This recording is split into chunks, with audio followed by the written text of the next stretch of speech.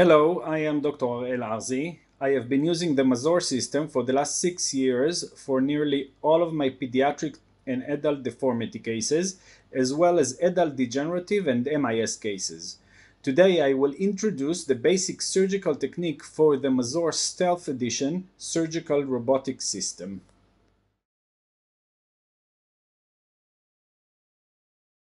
This is our operating room setup. We have the robotic arm mounted to the surgical table already. We have the patient positioned. We have the patient draped. We have the surgical arm draped with our special dedicated drape. And we are ready to start. So this is the first step of the mounting. Now, the second step of the mounting is attaching the robotic arm to the patient's anatomy.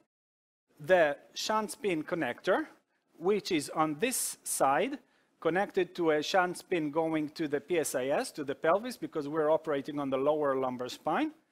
And it will attach to the robotic arm with a flexible, manageable attachment that can be completely locked. So now we have the robotic arm secured to the patient's anatomy. Now, if we were to do a longer percutaneous construct, for example, a thoracic spine fracture, we would use this, which we call MIS bridge. It has two threaded pins that would fit in the spinous process of the patient, and it will hold the anatomy like that, and then will be attached to the robotic arm with this bridge here, which attaches to the MIS bridge. If we were to do an open procedure, we would use a spinous process clamp. This is the spinous process clamp. It will attach to the spinous process of the patient and then attach to the robotic arm with a rigid bridge. Once we're done with the mounting and we have a secure connection between the robotic arm and the patient's anatomy, we are ready to start with operation of the robotic arm. So we are going to do what we call Redefine.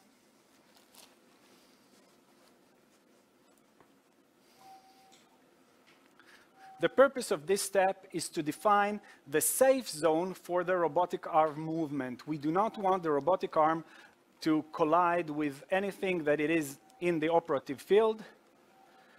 So the arm will have a camera here that will screen the surgical field and create a three-dimensional model of every obstacle or drape or patient anatomy that might come in the way of movement of the robotic arm. The reason we use another drape is to enhance contrast for this infrared camera and to avoid reflection from operating room lights and so on. So it is going to take 5 different pictures to create the 3D model. We can see on the screen here that the system created a 3D model of our operative field. So now the robotic arm can move safely without bumping into any objects. So next step will be a snapshot. Please send to snapshot. The snapshot step is necessary for the calibration of the robotic arm with the navigation system, with the optic navigation system. So we attach an optical marker to the robotic arm, and we just take one snapshot. So this is done.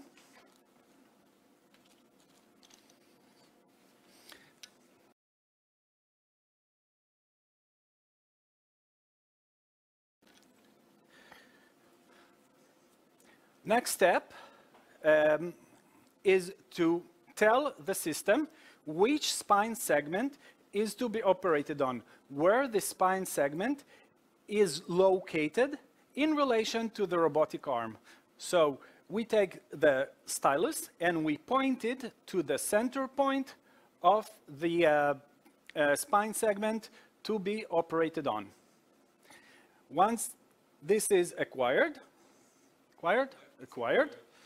thank you, we can send the surgical arm to hold the star marker.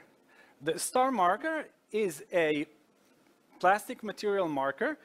It has 4 metal beads embedded, and it will be held by the robotic arm on top of the center of the spine segment to be operated on.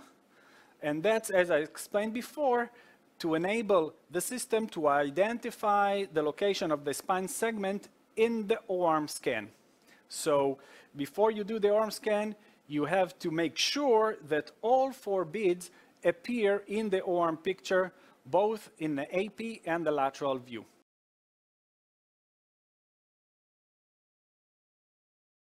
Already planned screws from L2 to L4, as you can see on the left of the screen, and we are going to demonstrate the planning process for the remaining vertebra in our spinal segment. So the first step is to add the implant. You could see Jan over there pressing the add button, and those screws appeared, the 2 screws, the left and the right, and now we can adjust them to the perfect position. And on the left of the screen, you can see that as you go, you can verify the location in relation to the previous screws, and to enable proper rod alignment and easy insertion of the rod for MIS case, and also for open cases for easier access with your instruments. You can choose different angles to avoid soft tissue retraction, and also are able to verify that you are staying away of the facet joint if this is to be kept with a lot of motion. So Jan will plan it in the axial view, and once he's happy with his position on the axial view, he will move on. Now, if you right-click the button, the screw, Jan, you will be able to see the screw properties window, where you can choose the size of the screw, the length of the screw, and also the type of screw system you are using. That's on the top windows.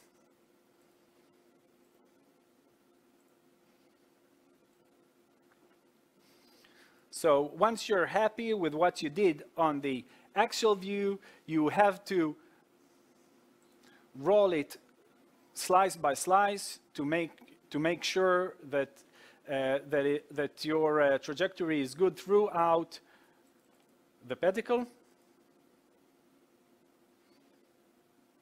And then you want to verify the location of the screws. Still on the axial? No, on at least one more view. So axial and lateral is the minimal. 2 views, you want to adjust your screw position in.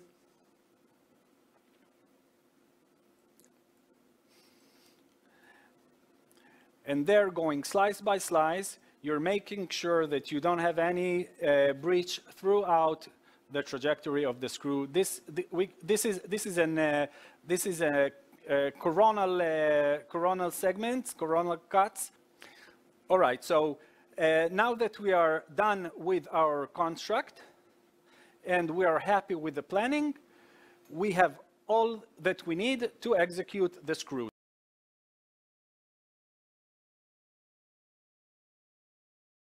So please, Jan, you can send the surgical arm to the first screws.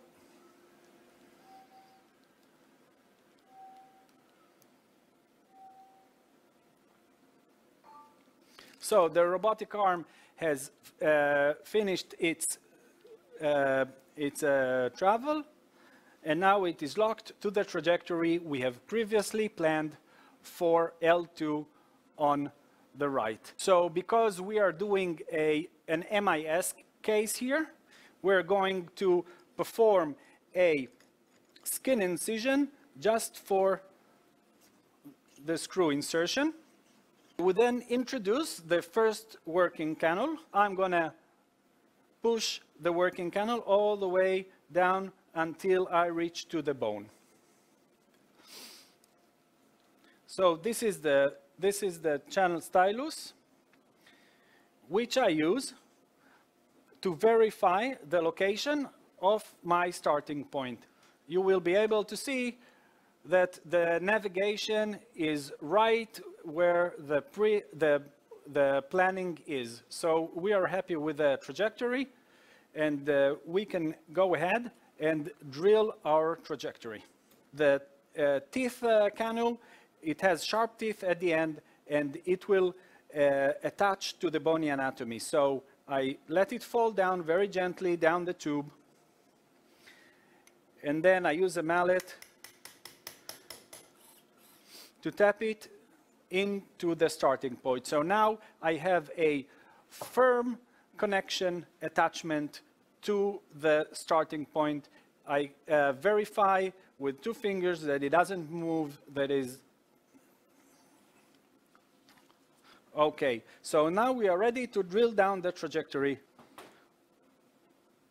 So we are using a drill to avoid any unnecessary power put on the tools when we are drilling down the trajectory. And as you can see on the navigation screen, the drilling trajectory is exactly identical to the planned trajectory, so we can go ahead and drill it down. The drill length will be 30 millimeters uniformly, and I would drill full speed all the way in and out. Now we have a drill down trajectory, and we are ready to continue with the screw insertion. So I pull out the teeth canal, and I would use a tap. So tap is also going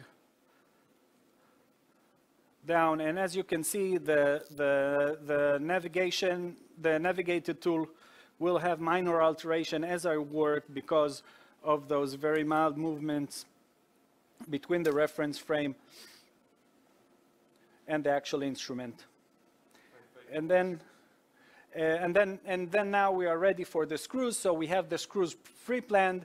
We can have the scrub tech prepare the screw before we even started drilling it. The screw is already prepared. She's making sure that this is the correct screw because she have it on my small screen here, which we share. And we also use a power tool to insert the screw. We can verify on the navigation screen that we're good, and also we can use it to control for the depth. Okay, so now I'm happy with the trajectory and the depth. I will detach the drill and ready to go to the next screw. Bear in mind that we are using the Voyager screws, which have those bridges for the MIS rod insertion. So the system recognizes those towers, and you will be able to see the robotic arm pulling out along the tower with almost not touching it. It will not wiggle it or apply any force to the bridge. It will pull out along the trajectory for the full length of the bridge, and only then it will move to the next trajectory.